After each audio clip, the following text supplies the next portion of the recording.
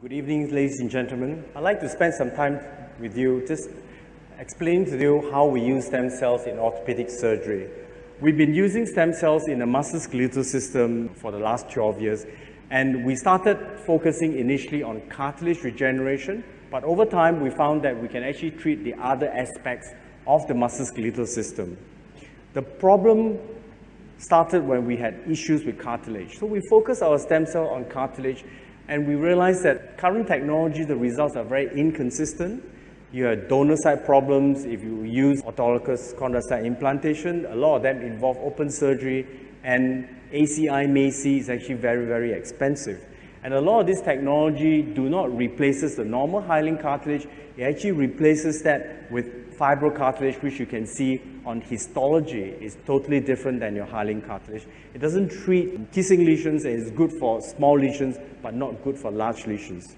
So for many years, what I've been doing is drilling into those lesions, give them some HA, and I know I get fibrocartilage. And about 15 years ago, we thought, can we improve that? Can we drill? Can we give HA plus stem cells and then regenerate hyaline cartilage, which is what a preferred cartilage is? So the answer is yes now.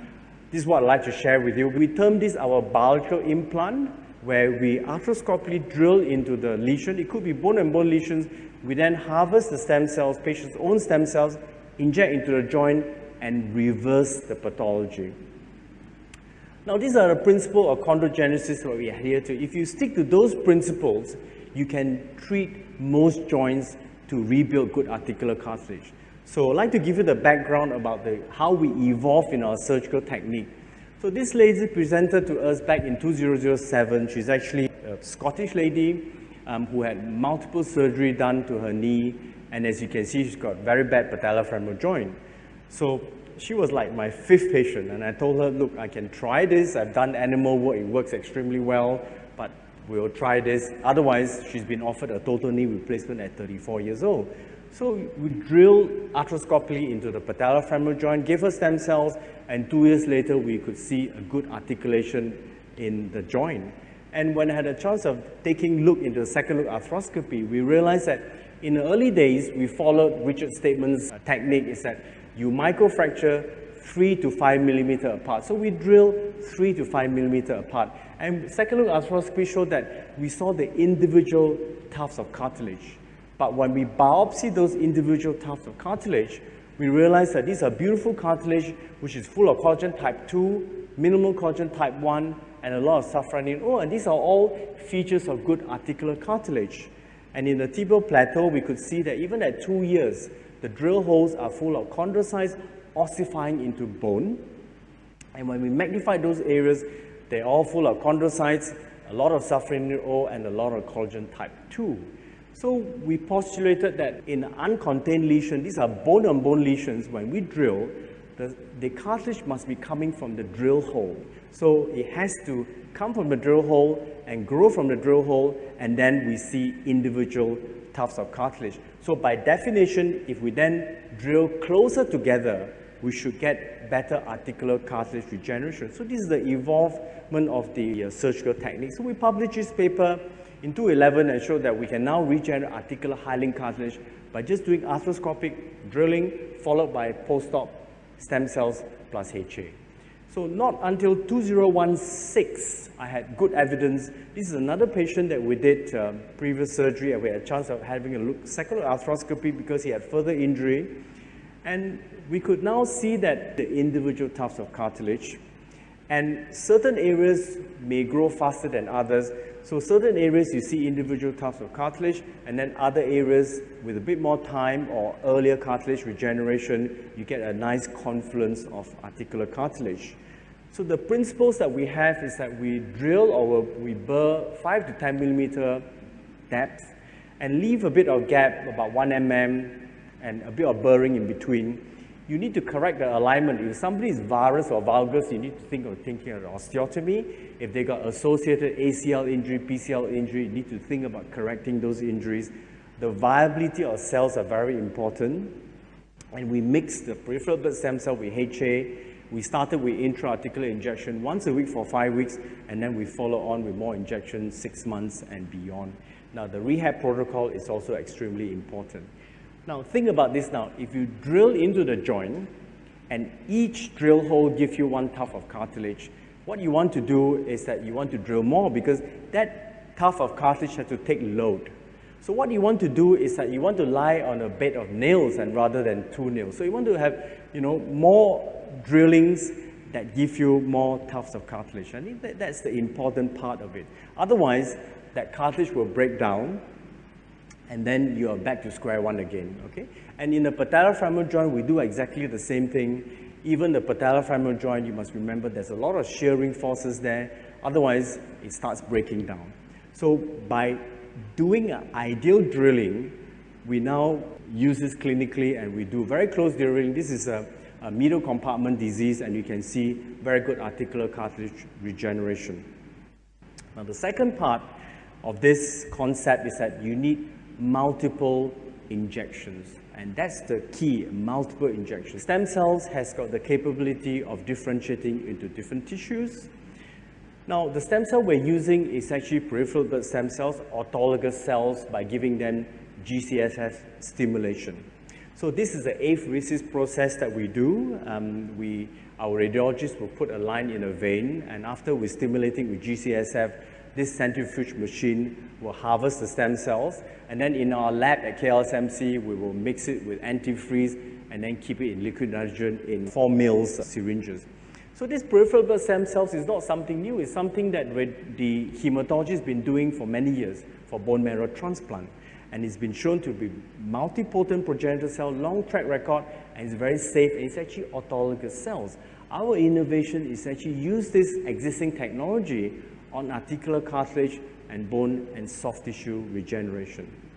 So back in 2005, we started animal work to have a proof of concept, and we worked with UPM in a goat study where we created a defect, took the bone marrow cells, and then we had 3 groups. The control group, we gave nothing. The second group, we give HA, and you can see that histology is a bit better, but the group that we give stem cells plus HA, we have beautiful articular cartilage with collagen type 2, very minimal collagen type 1, and a lot of safranin O and chondrocytes. So this paper was published in 2009. And it showed that when you give stem cell plus HA, you can regenerate a better articular cartilage. And in 2010, we embarked on a randomized controlled trial, which is partially funded by Ministry of Science, Technology and Innovation. And we had 2 groups that we did surgery. One group we just give HA, the other group we give HA plus stem cells. So we use MRI scan to chart that growth of the cartilage. And also, you can see with the biopsy as well, putting on a 14 parameters of the ICRS, we then looked at the histology. Now, this group with just HA alone, there's no growth of any collagen type 2 at all. Lesser safranin O as well, a lot of collagen type 1, so which is basically fibrocartilage.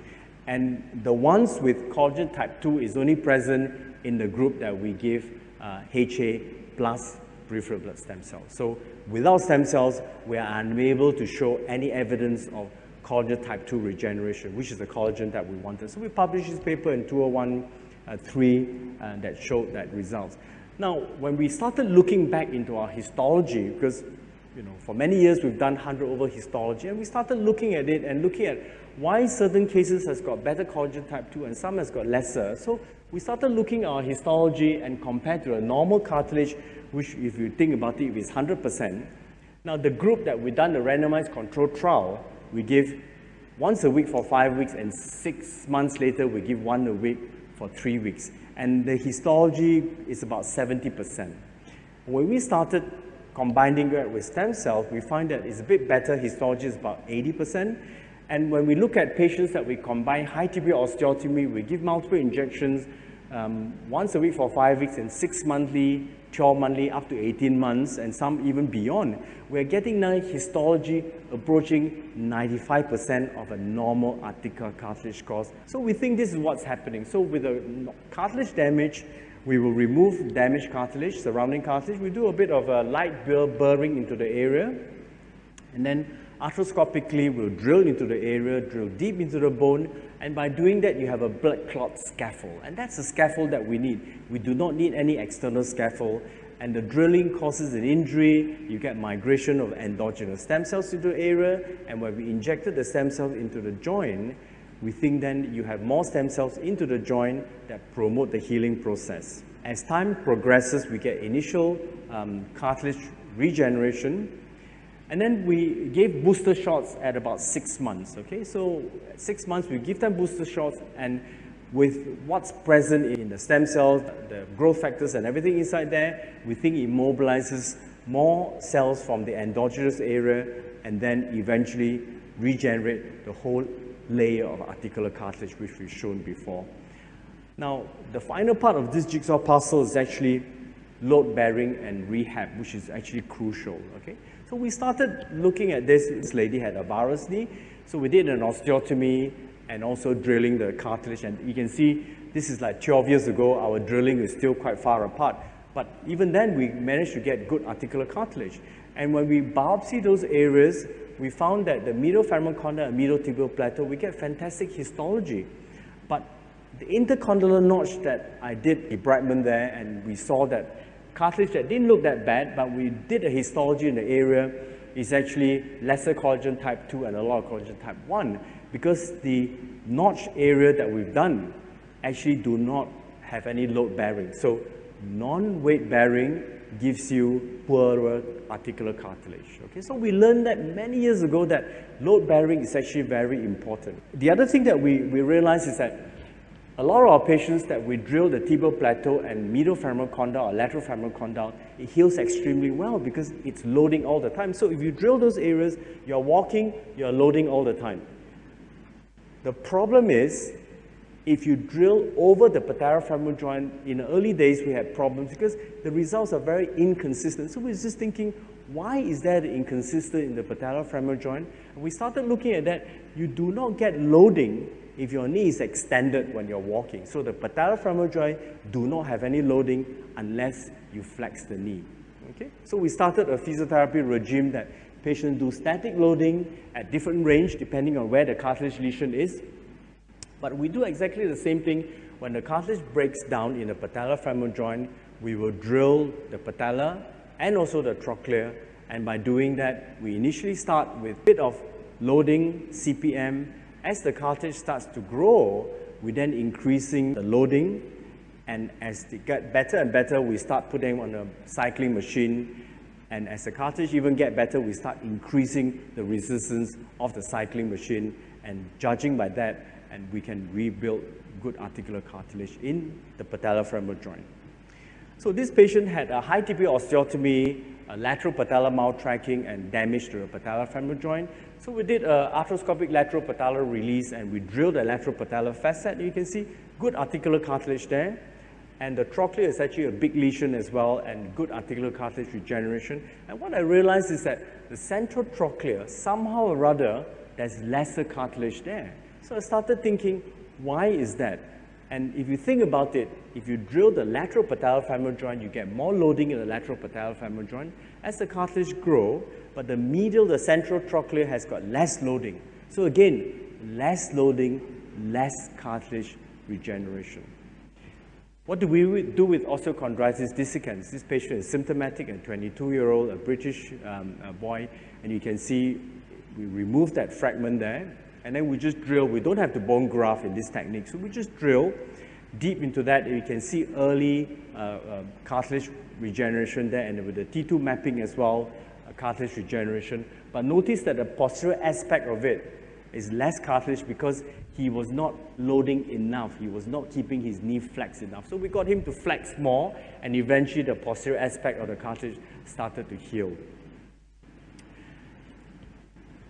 Orth. This is a patient of mine who had an Orth transplant, and he had it done in the States, and you can see it was good for 6 months. It broke down, and there were 3 cylinders of cartilage that I removed, and by then he had femoral condyle and tibial plateau cartilage injury. So we drilled deep into those areas there, give them stem cells, and you can see 2 years later the bone heals up and also the articular cartilage.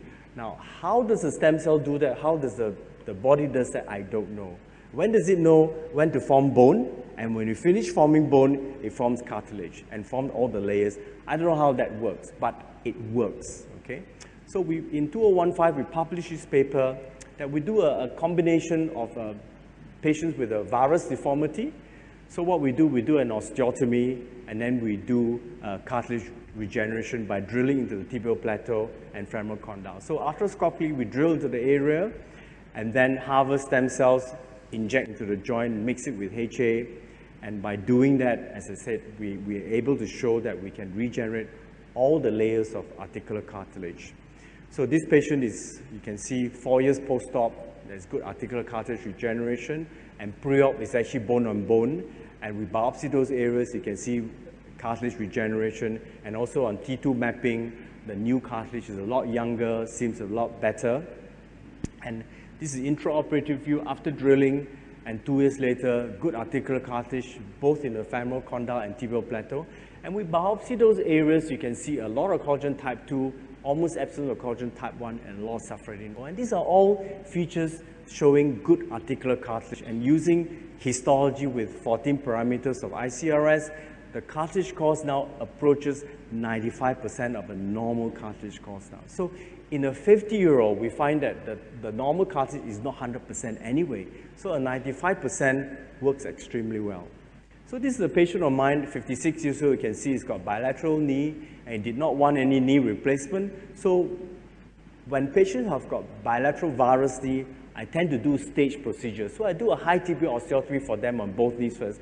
When I take out the metal and then regenerate the cartilage for them. So this patient, as you can see, even when I plan to correct it to neutral, but the center of gravity is still slightly varus there. That's because we've not regenerated the cartilage. So when I took out the metal, I started drilling at the same sitting, and you can see a year later, you get articular cartilage regeneration.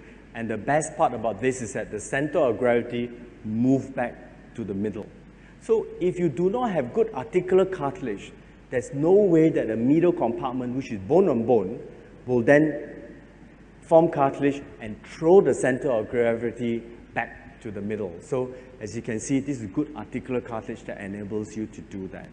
Now in the past, we're now doing osteotomy below tibial tuberosity, okay? And we used to do some fibular osteotomy, but now we've abandoned that. We just do a pure below tibial tuberosity osteotomy, which I can share with you if you're interested.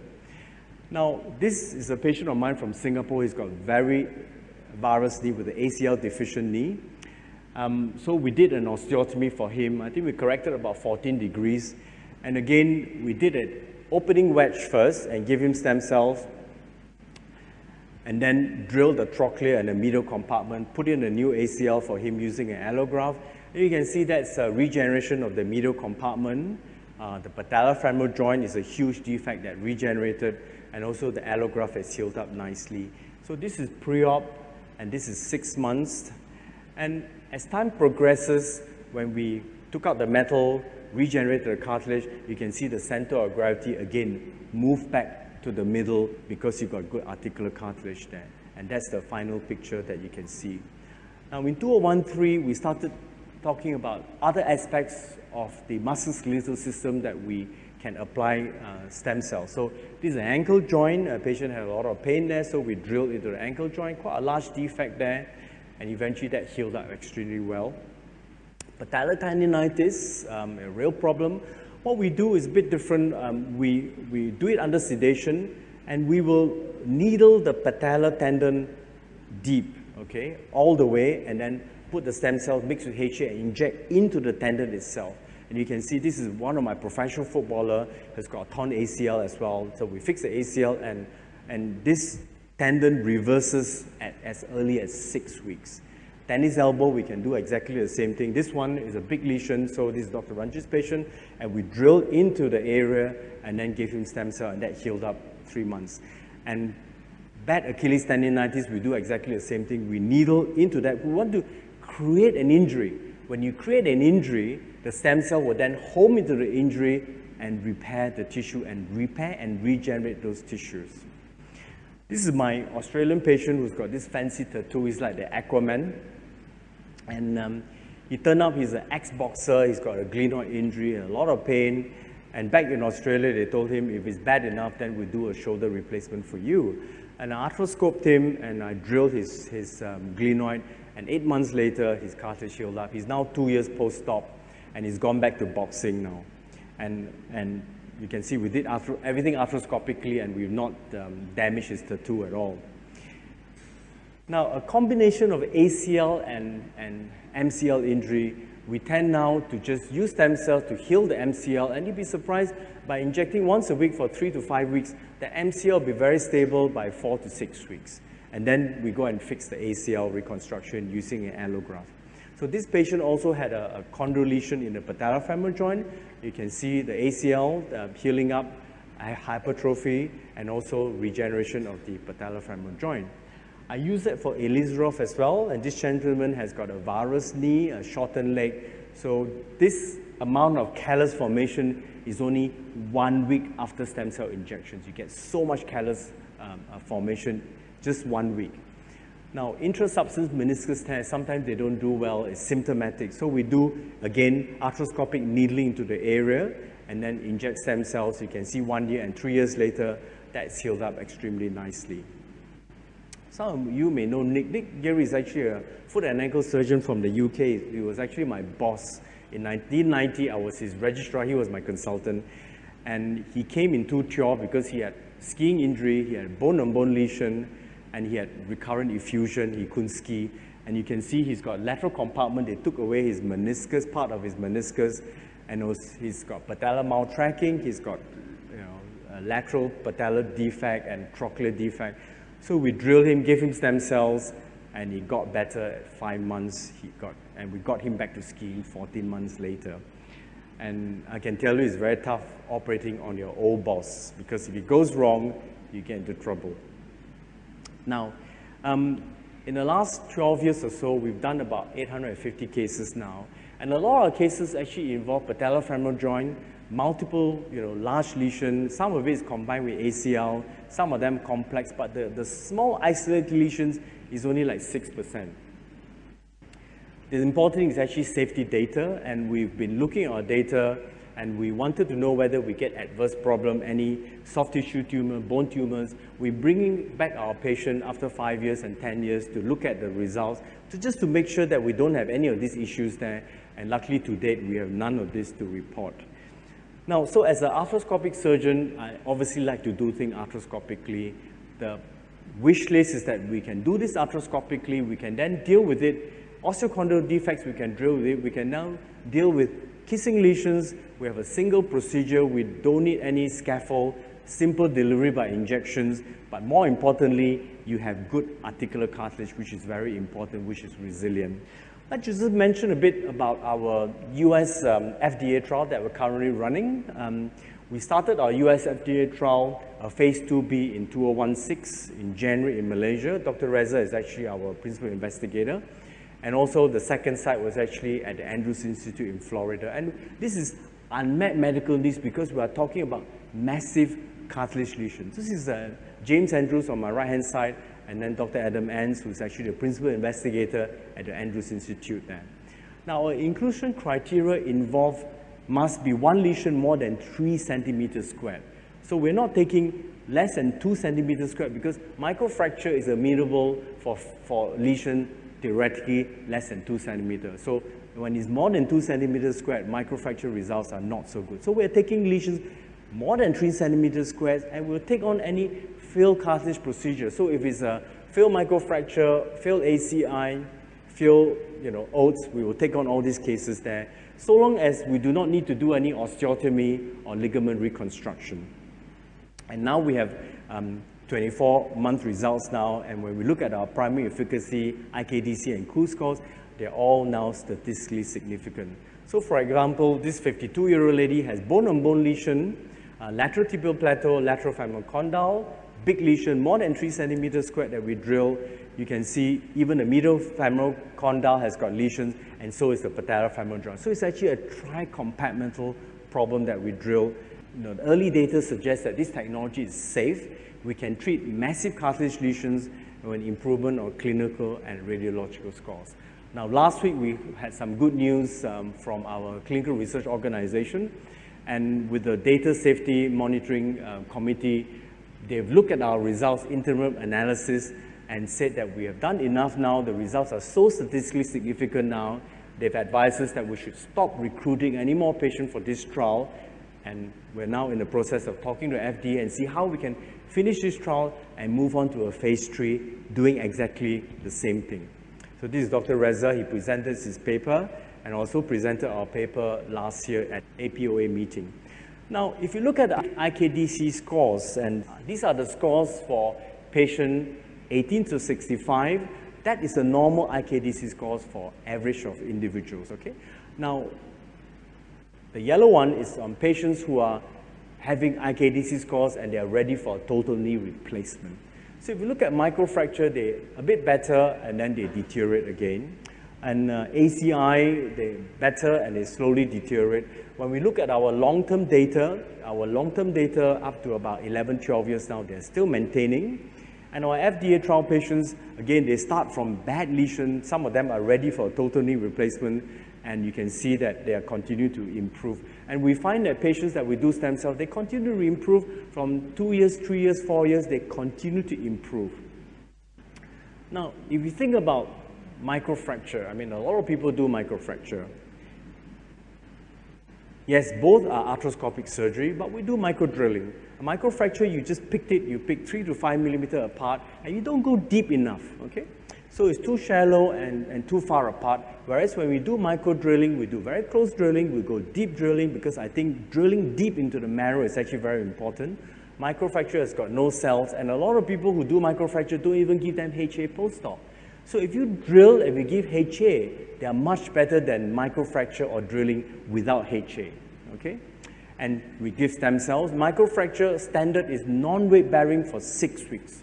And as you can see, we start weight bearing the day after surgery because it's very important to weight bear initially. So what we do with our physiotherapists, we get a weighing machine and patient sits down and they put pressure and they say, okay, I'm going to put 10 to 15 kg of pressure and then increasing that to sometimes full weight bearing at 6 to 8 weeks. So with a weighing machine, you can judge that, okay? And we have a specialized physio with loading and CPM and everything. So if you look at what the stem cells do, if you have an injury, the stem cells, the innate nature of the stem cell is that it home into the area of injury, and with the functional stimulation, it then differentiates into different tissue. What about limitations? How large a defect can we treat, you know? We know we can treat bone-on-bone lesion. Can we drill the whole joint? We know if you fix the cartilage, theoretically, we're able to delay osteoarthritis.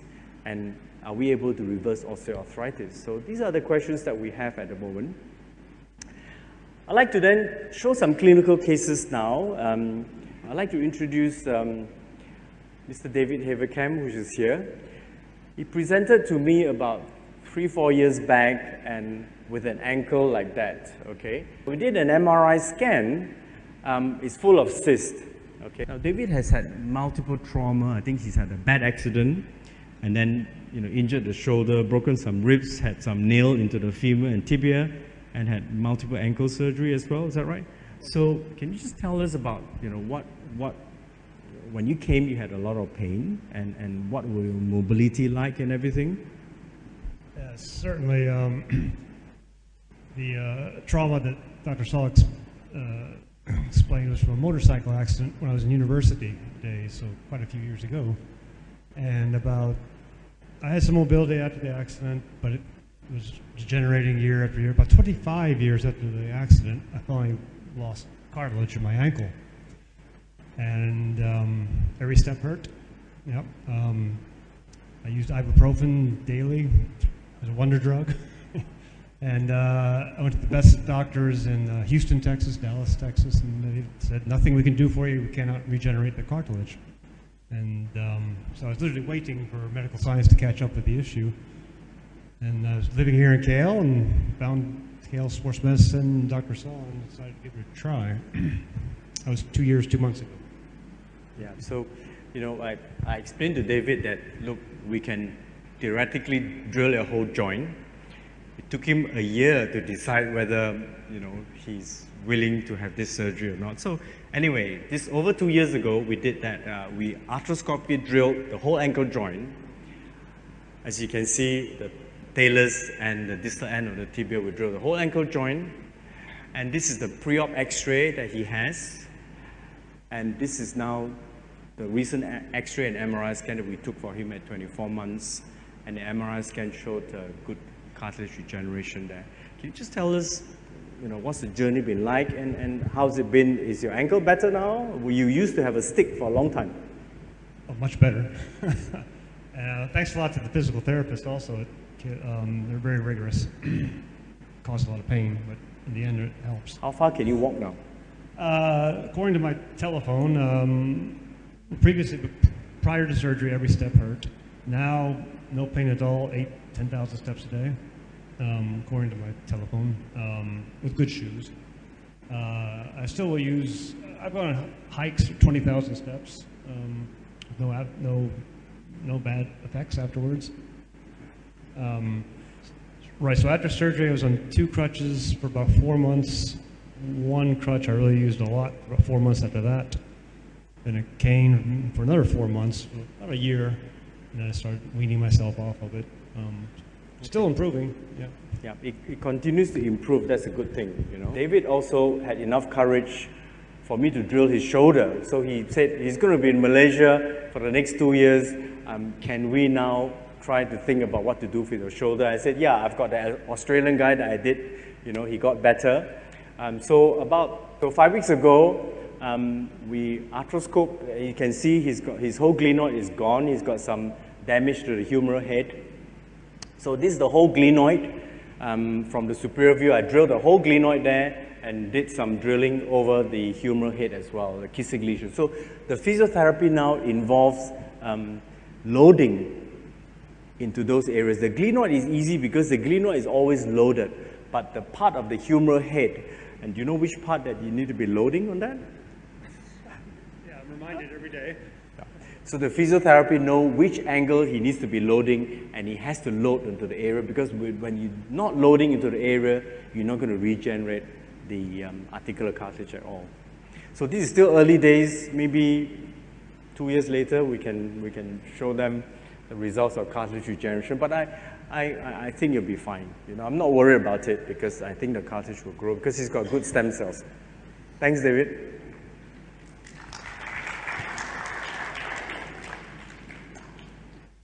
So that's the drilling post-op. You can see all the drill holes there. This other lady from the UK came here to KL beginning of last year because she had a septic ankle, and as you can see, it's eroded all her cartilage, and for 3 years she was suffering.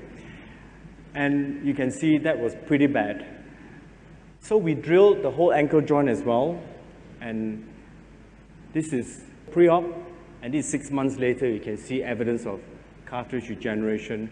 And it was as early as 2 months, most of her pain's gone. And at that time, prior to surgery, she was taking a lot of Brufen and everything, and had a lot of night pain. But as early as 2 months, most of her pain's gone, and she's now almost a year post-op. And she's coming back for further stem cell injections. And you can see this is the regenerated cartilage at 6 months. Can you just tell us how you sustained your injury? So I was in a boot camp doing box jump, and then I just dislocated my kneecap. It went back in, but then it was really loose, and it was coming out every time I bent my knee. So what happened was she presented with that and a patellar kit on, dislocating, subluxating there. And she had prior surgery before she came to see me, and we did emergent view, and the patella was still dislocated there. You have an MPFL injury. There's also quite a big chunk of cartilage that's come off there. And when you do an arthroscopic surgery, you can see that the patella is actually maltracking there. And so we drill into the medial and the lateral compartment. I do arthroscopic lateral release for her. And if you do a lateral release, once you finish with the lateral release, you must be at least able to tilt the patella to about 60 degrees. So if that's a lateral release, if your patella is like that, after you do a lateral release here, you should be able to tilt your patella about 60 degrees. Otherwise, it's not enough lateral release. okay? Don't worry about the lateral release because it will heal if you do it properly. So I try to explain why I do this. So you can see the lateral release that's done there. And the MPFL is actually quite a slender ligament there. And what I do is that I do plication of this rather than using an allograft, putting screw fixation with hamstrings or whatever. And for many years I've been doing that. I find that it heals extremely well. And you can do everything arthroscopically. So all she had is a small transverse incision over the medial side of her patella. And then what we did was we put sutures, okay? And what we do is that we put fiber wire. So with a suture, you can see the ends of the fiber wire here. And I arthroscopically, I went from the bottom here and pull it through. So we pull the suture through the fiber wire. And then what I do is that I tunnel over the skin, I tunnel down and pick up the other suture, okay, through the same incision, and then I pull it up, okay? So you can have 3 of these sutures, and you can see those 3 sutures there. But the important thing is that when you plicate, you need this to heal up as well. So what I do in between is that I needle in between that, okay? In between those sutures, I needle in between those sutures there, so there are lots of needling into the area, because when you plicate, when you have an injury, that area will heal, okay? So that's what we've done.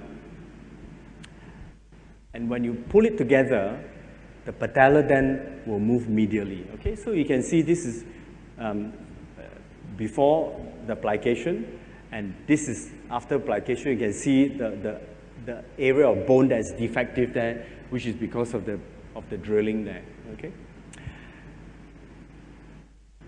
So at 18 months, this is the MRI that we X-ray and MRI we just took recently. The patella is now stable. And you can see the drilling post-op.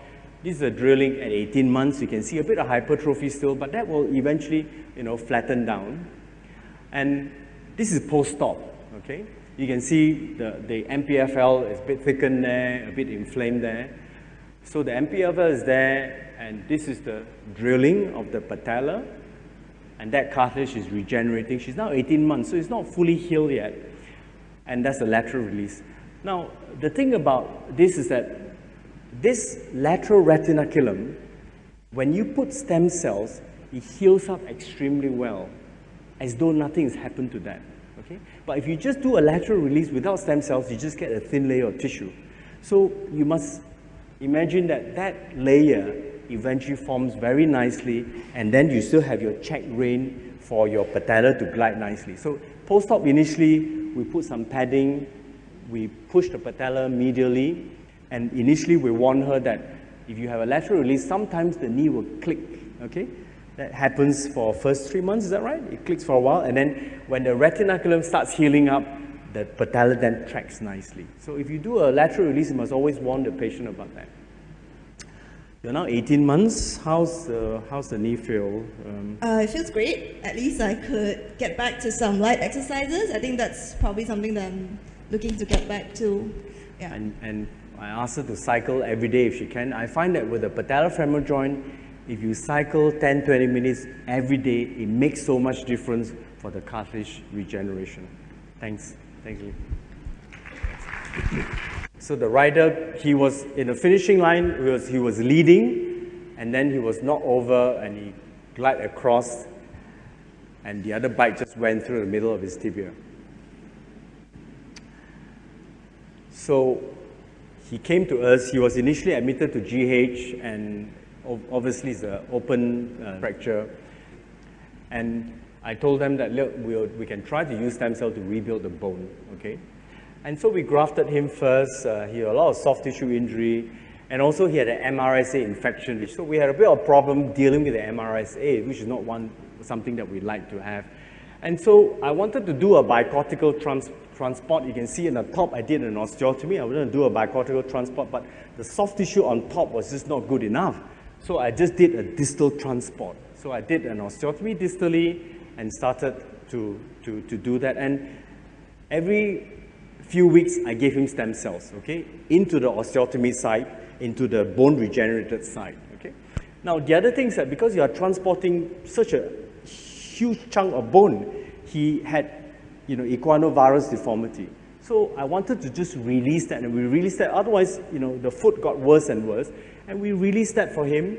And this is what I put a arthroscope inside there, endoscope, and you can see this is the top of the bone, and that's the junction of that, and that's the middle of that, and that's a regenerating bone. And it's very interesting. This is like a sponge, When I probed it, it's exactly like a sponge, that tissue. So that regenerative bone, so we injected stem cells intermittently for him. And so eventually we docked it over there.